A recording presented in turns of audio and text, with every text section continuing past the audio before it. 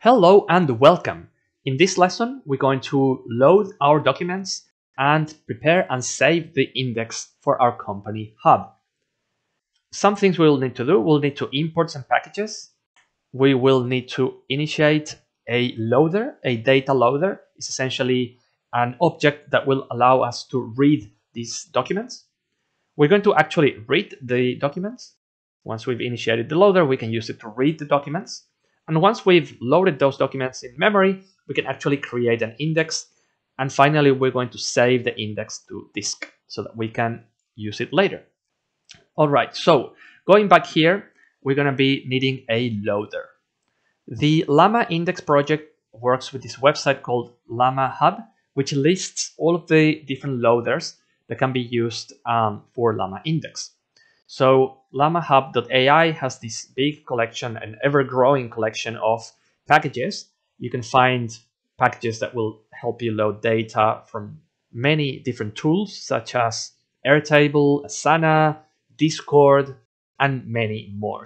But for the purpose of our knowledge hub, our company hub, we're going to be using a very simple one, the file loader, because this allows you to read a local directory that is going to be containing multiple files, and it supports all of most of the file formats that we would possibly need here. So the ones that we are using are all supported. And when you go to any of these loaders, you're going to find documentation as well as examples. For our file loader to work, we're going to need to import something from the LLAMAINDEX package. So from LLAMAINDEX, we're going to import download loader so that we can download this specific loader that we want.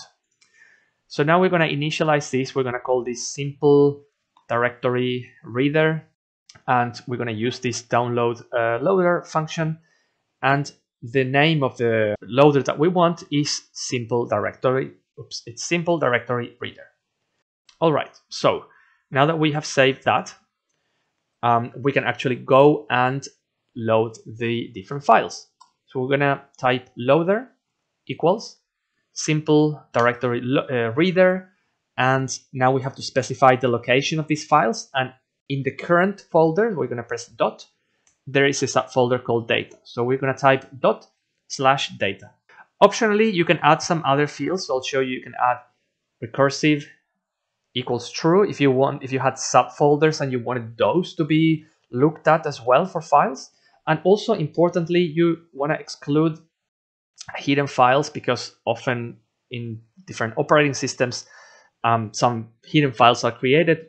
So now that we've specified where our data is, we are going to save all of that in a variable called documents. We're going to type loader.load_data. And this is just going to go through all of those files and load them. All right, so now that we have our files loaded, we want to create our index. And there are different types of indices available, and which one you'll use will depend on your particular use case. So let me just show you this real quick. In the official documentation of LLAMAINDEX, there's a section here called How Each Index Works, which gives you some visuals and very top-level explanations of different indices. So you have list index, vector store index, a tree index, as well as a keyword table index. And if you follow this project, as I have, they are constantly adding more indexes and more things. So you'll want to make sure to check which one you're going to use. And for that, there's a section here that says LLAMAINDEX use cases. So what they recommend for if you're just starting out, sort of like your first try, is just to use the vector store index, which is the one that I am using here. And the way the vector index works in very, very broad terms is that each one of the documents that's loaded will become its own node. And then each node has what's called an embedding. Embedding is a term used in natural language processing, which is a representation in numbers of the text that's in there. So when you query this index, the query itself is also turned into an embedding, and then those numbers are compared, and it will draw like the most similar nodes, and then the response is synthesized with the help of the large language model based on those nodes that were selected. There are settings as well that you can customize this index to behave in different manners. So what I would recommend is just start with something simple, and if it's not working the way you want, you can start to dig a bit deeper as to whether you need to customize your index or whether you need to try a different index. Cool. So with that said, we're going to import that index as well. So I'm going to type GPT simple vector index. That's the index we're going to be using. And then I'm going to create my index here by typing index =, GPT simple vector index. And we're going to pass the documents that we created earlier. Okay, so we have our documents there. And the last thing we need to do is just save this index to a disk. So I'm going to type index.save_to_disk. And we're going to give this file a name. I'm going to call it index.json. Now, before I run the code, and for this to actually work, as I mentioned earlier, the creation of the index does make use of the large language model, which means we need to have an OpenAI API key properly set up in our system. While the LLAMAINDEX tool can work with many different large language models, at least at the time of this recording, the default one is an OpenAI GPT model. And this, for this to work, you need to have an environmental variable named OpenAI_API_key. You can generate an OpenAI key by going to platform.openai.com, and I will show you here. Once you're in platform.openai.com, if you go to your own profile, you go to view API keys, and this is where you can create a new secret key. It's important to mention that these keys, if anybody has these keys, they can make API calls at your own expense, essentially, because this is linked to your or your company's credit card. So what you do is you create a new secret key, and then you have to save that as an environmental variable. On Windows, the way to do that is by going to Advanced System Settings, and then you click Environmental Variables, and you can add that here in the system. You will see that I already have this OpenAI API key. And the key that I'm using here is, I'm going to deactivate it after recording, because you always have to keep these keys safe, and they should never be published online in videos or in GitHub or in any sort of social media. So you create a system variable like that, click new, and then you give it the name as mentioned here. So OpenAI_key, and this is where you put your secret API key.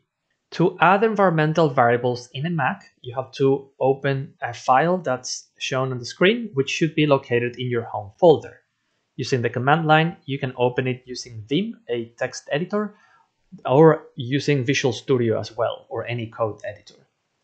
So at the end of that file, you're going to add the following. You're going to add export OpenAI API key equals and your secret key in double quotes. Then you need to restart the terminal, Visual Studio Code, or perhaps your computer to make sure that it's being loaded. And you can always verify that it is in fact declared by typing print end in the terminal. So if you do that, you should see your environmental variable. Please note that these instructions only work on Mac OS Catalina or newer. For older Macs, instead of the ZSHRC file, you have to look for the bashrc file, .bashrc file, also in your home folder and at the exact same line.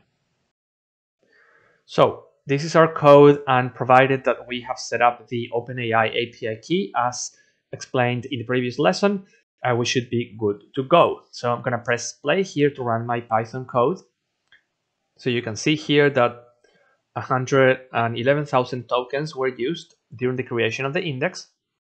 That, at least as of today, it's approximately 20 cents of the dollar.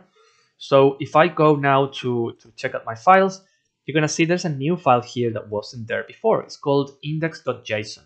And if we look at this file, you'll get an idea of how this is being stored. So it has created this file that has certain information about the data that's here.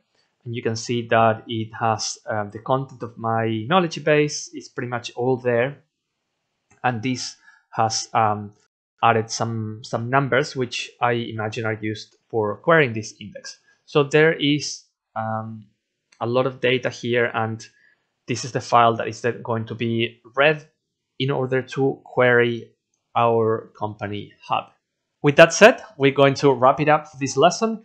I'd like to thank you for getting this far in the course, and I'm really looking forward to seeing you in the next lesson.